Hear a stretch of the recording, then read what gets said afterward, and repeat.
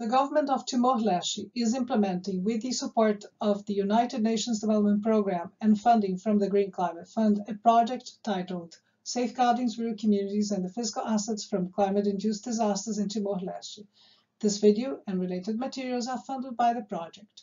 Government entities involved in the project include the Secretariat of State of Environment under the Coordinating Minister of Economic Affairs as the implementing partner, along with the following entities as responsible parties: Ministry of State Administration, Ministry of Agriculture and Fisheries, Ministry of Public Works, and the Secretariat of State of Civil Protection.